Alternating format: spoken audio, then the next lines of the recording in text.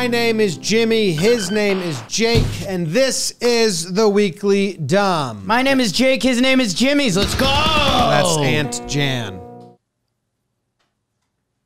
You said you weren't going to talk about her the entire show. She's a disappointment to her children. Good aunt, bad mom.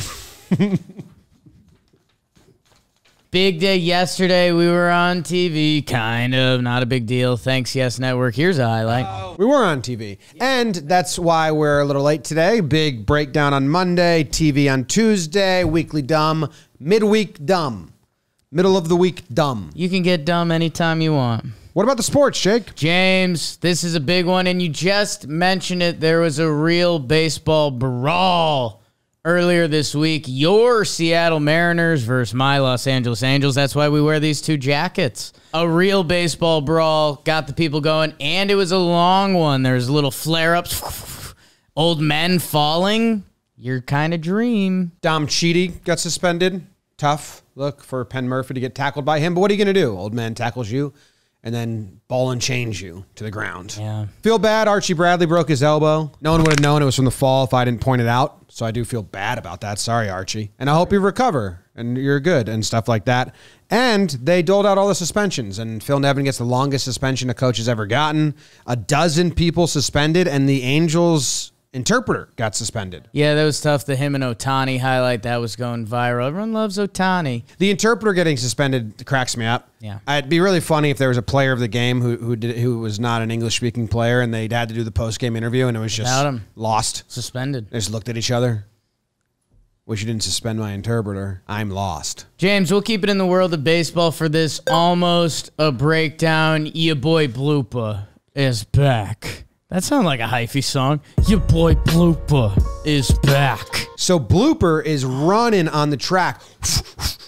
And then the other two mascots, I forget what they were. They were like... Jimmy, it was the Home Depot bucket and the drill. Very iconic figures. I'm a Lowe's guy. They cater to women better. Whoa. And Blooper just destroys one of these mascots.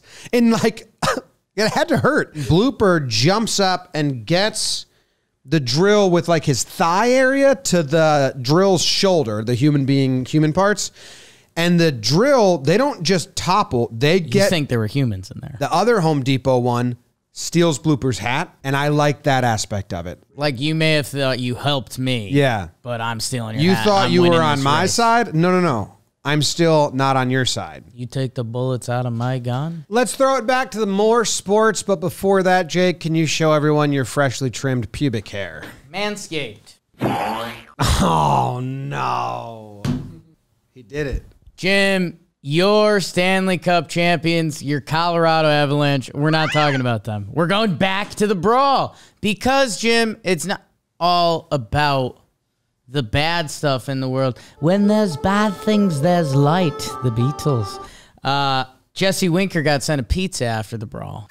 A fan sent Jesse Winker pizza to Anaheim. My favorite part of that is that it was Mountain Mike's Pizza, and the quotes are, I just found a local Anaheim pizza spot. Yeah. A reporter, Trent, who I like, covers the Reds, I think, a lot, said, if I go to Anaheim, I'm going to try Mountain Mike's. Mountain Mike's is a chain. It's like a fast food pizza place. It's not good. It's like a $5 all-you-can-eat buffet lunch spot. Shots at Home Depot and Mountain Mike's? Mountain Mike's Pizza, not good. People like it in California, but it's like instant heartburn. They have a dessert pizza that's good. Trying to get them revved. The pepperoni at Mountain Mike's is actually especially awful. It's basically 90% pepperoni and then a little bit of pizza under it. And those little pepperonis that get super like crusty. So if you like that, Mamma mia. Can you just order pizza to players all the time? Walk-off cheesecake. Like, why don't we start doing that? We kind of have. No, but with food. Okay. Like they win the game and they come back and here's some cannolis from the Talking Yanks guys. Oh, here's some pizza to the Mets. This is nice. Oh, dead rat box. Rat dropping pizza. 40 dead rats in a box. I thought it was a pizza. Sounds illegal. Oh, you're a cop. How long have you been dating Aunt Jan? Back to the not sports. Take that back. Jim, this was a big story for you. You're involved in this in multiple ways. Oh, the not sports. Yes. This is good. Craig Ferguson. NASA wants its moon dust and cockroaches back, Jake. Okay. A little more Bateman. That was Cotton. That was, yeah. NASA wants its moon dust and cockroaches back. Yeah. They do, though. So apparently, Seriously. they collected the moon dust when they went to the moon. which you don't believe in, but they did.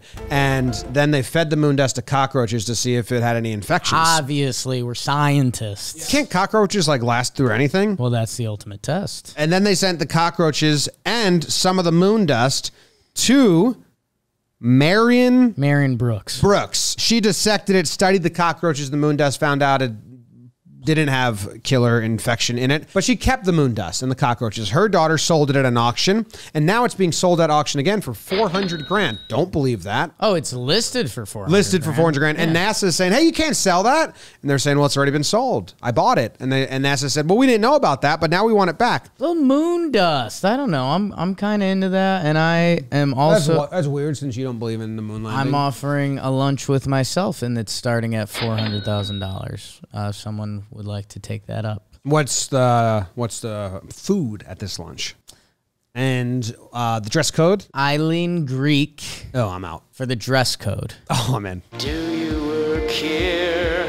Did you provide help? Or are you jobless? You're our employee. We'll torture you. Employee of the week. What song is that? Dancer. Yeah. Are you human? Or are you dancing? Dancer. Dancing. Dancer is the lyric. Dancing. Who do you want to give it to? I mean, 2 people have had babies. Shackle's doing great stuff. Shackle and the Babies? Shackle and the Babies sounds like a good band. Yeah. If you told me that band was playing at a bar around the corner. J Shack and the Babies? Shackle and the Babies. You had it. Ho! We're shackling the babies. And this song is Are We Human or Are We Dancing? That was the Weekly Dumb!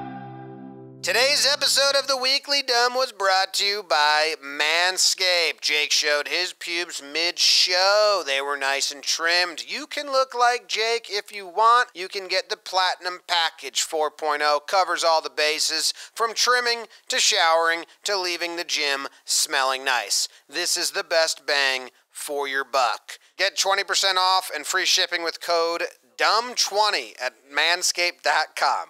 That's 20% off with free shipping at manscaped.com with code DUMB20.